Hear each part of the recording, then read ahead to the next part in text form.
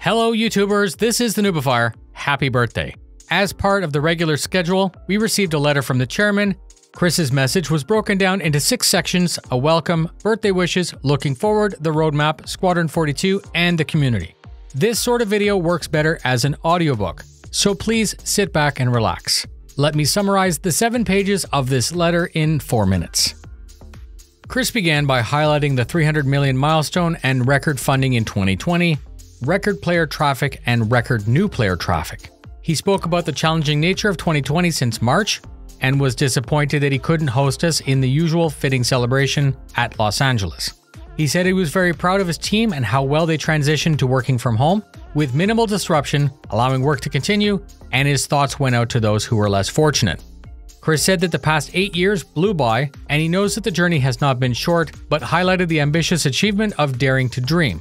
He compared their milestone to President Kennedy's infamous and audacious speech when he threw the United States into the race for the moon 58 years ago.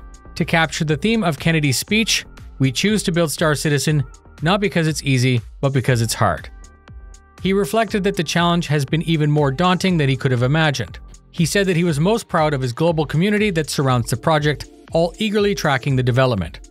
He highlighted 64-bit precision, millimetric surface detail, macro-galactic scale, procedural planetary tooling, physics gridding, item porting, space and atmospheric flight, the actor rig, OCS, player DNA, FOIP, and other specialized features that are embedded into the game.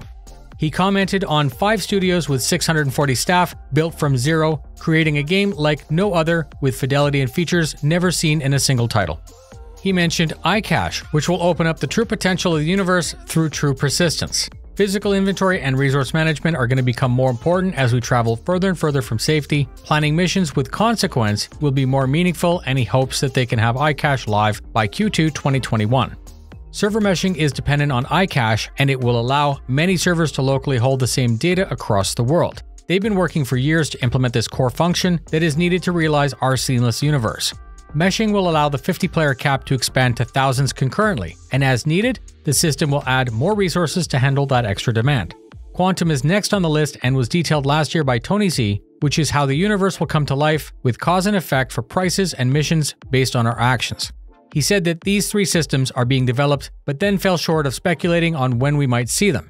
He did say after they're working, the development floodgates will open and shift towards expanding the systems and mechanics. He gave a rundown of the new features that came out with 3.11 and spoke about all the planned game loops that more seasoned players are very aware of. He said he was happy with Fleet Week and would like to do similar events like that in the future. The roadmap update was explained, and its new format will highlight what each team is working on. He said that maintaining such a detailed public status is in itself a full-time job, as many of the 58 unique sprints would need to be updated manually. Maintaining an up-to-date record of what the team of 500 people are doing presents a unique challenge, which is why it's taking the time, and he's hoping to have that working by the end of the year. Briefing Room is the new quarterly show dedicated to Squadron 42, and it released today. Please stay tuned for a breakdown of that. And it was said to be quite like what Jared's doing with his sprint reports, but larger and more detailed. He said once again that he will sacrifice time to release a finished game. The team is working hard to develop a truly one-of-a-kind experience that'll push the bar beyond anything seen before. He said that they've missed deadlines in the past, and they've used that information to better predict the future timelines. He said that the only timeline he could say for sure was that it would be done when it was done, but that the roadmap in the Briefing Room series would hopefully provide the transparency that we expect. Chris spoke in greater detail about the backers, players, Evocati, content creators, and fans, saying that we would not be here if it weren't for the community. Each 3 months gets us closer to the implementation of iCache and other core systems, which will push Star Citizen to be a game without equal.